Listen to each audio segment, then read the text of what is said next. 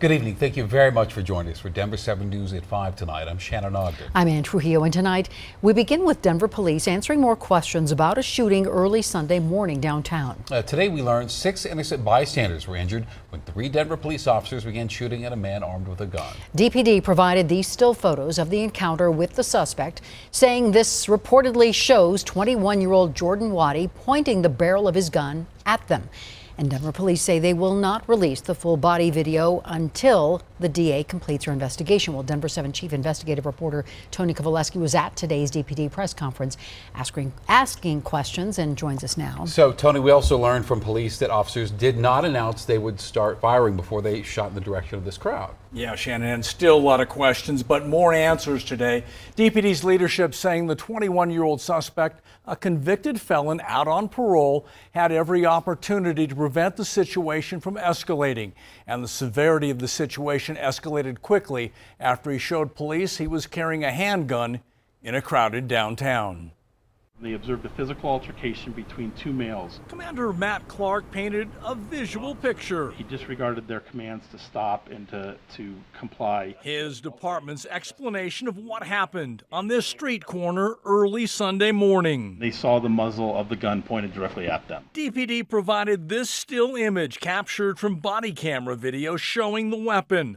All 3 officers reportedly said once the suspect brandished that weapon, they feared for their lives and responded with a total of 7 shots. Well, certainly they didn't go in with the intention of injuring other people. You've said that they feared for their lives, but what kind of thought process have they shared? They have taken firearms off of people safely without any issue, and it was their expectation that they would contact this individual in a safe location and the same result would occur. Unfortunately, that wasn't the case. Since the shooting, DPD has reviewed body camera video and sound, cameras mounted on streetlights in the area, and interviewed responding officers and eyewitnesses. Did something go wrong? Yeah, 6 people additionally that shouldn't have been injured got injured that night. Could this have been handled better? I think the officers did everything they could at the time. Denver 7 has also learned more about the suspect. 21-year-old Jordan Waddy was in violation of the terms of his parole on that Saturday night.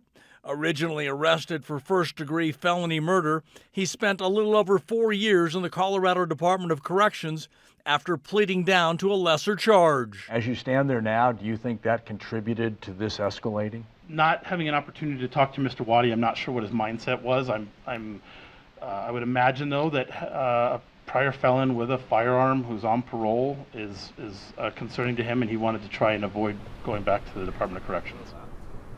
Now, the State Department of Corrections telling us 21-year-old Jordan Waddy was wearing an ankle monitor at the time of the shooting Sunday morning. He broke curfew and is now accused of being a felon in possession of a weapon. DOC says because he's violated terms of his supervision, and it has started now a process for Waddy to return to prison. Ann?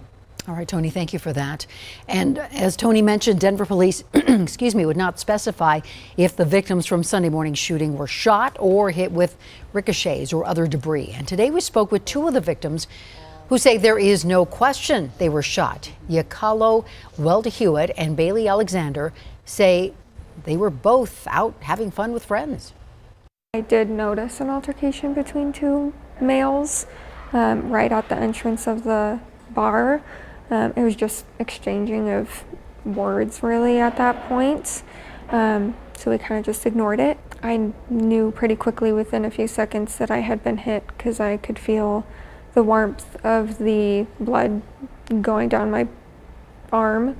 Looked up at him as we were still moving, told him I had been shot. I heard a second gunshot, and that's when I felt like I got hit with the baseball, like 100 miles an hour type of thing. And the bullet is still in there. The bullet's still in there? Yeah, there's some fragments and the bullet's still in there.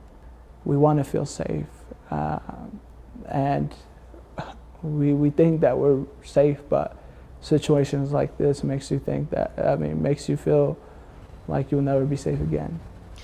Now tonight you will hear more from those victims and what they want from those officers, and you can watch that tonight on Denver 7 News at 6.